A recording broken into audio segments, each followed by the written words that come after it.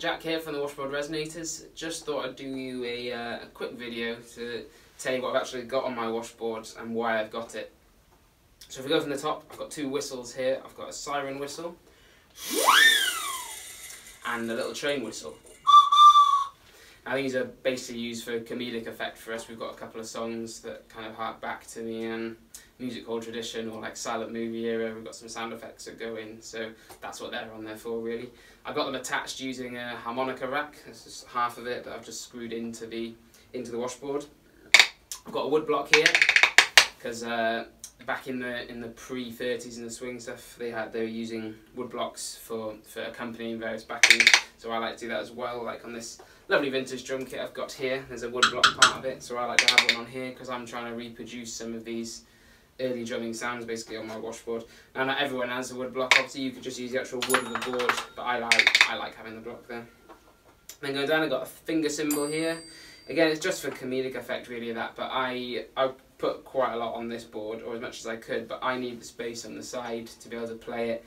Some people, if you play it flat on your lap, you can build more stuff around the three sides and you can have stuff sticking out so you can fit more on. This is about as much as I can play comfortably on this one, so it's just another effect I can use and have on there. I've got two tins on here, two tin lids. I'll give you a couple of trade secrets about on this board. So there's four probably good tips I can give you. And the first one is this. So I got these tin lids on, basically just for another metallic sound outside of the board. And it just looks, it's an interesting thing. Like Oxo, everyone knows what that is, a bit more of a recognisable one. You can tell I haven't used it much because it hasn't worn away like this bottom one. But I've mounted these, I've just nailed them into the board, but there's a little rubber washer underneath.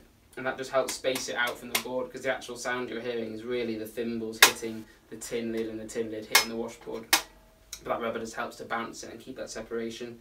This actual washboard, the board itself, I think it's got some kind of copper in it because it's a lot softer and quieter than my last one was. But the last one wore away quicker, and then a big shard came off when I was playing one, which is probably the most rock and roll thing I've ever done on a washboard. There's a bit of copper or something in it because it's also copperized on the side here where it's actually been used in the past for washing clothes, which is pretty cool. Down the side here I've got a bike horn. Just got it off eBay again, definitely comedic that, but it was a bit of a pain when I was putting it in its case to shake around. So trade secret number 2 would be that I've got it attached with a pipe clip here, just an ordinary plumbing pipe clip, so you can take it on and off and store it in its case. Always useful. Then down here I've got this is a sugar bowl, just to have some kind of metallic. I've got a sugar bowl and an actual old cowbell I got out in Amsterdam a few years ago here. Now they're just quite nice metallic sounds and represent actual old cowbells that some of these pre-30s players used to use, and even into the swing era as well. Going across, I've got a cymbal here. Now everyone mounts the cymbals differently, and this is probably one I get asked the most, and I'm going to give you trade secret number 3 here, which is the best way I found to attach a cymbal to your washboard is to use the top of a cymbal stand. So where you actually tilt it, and if any of your drummers, you get a cymbal stand where you actually tilt it, you can unscrew that. I've just used half of it and bolted this one into the board. That way it's you've got the top of cymbal stand, you've still got the washer, and the cymbal can move freely. It's not the wrong way around. You're not keyholing it. It's able to ring as much as it wants, or you can clasp it like they do in the pre-hi-hat stuff. I can try and replicate that sound basically using that cymbal.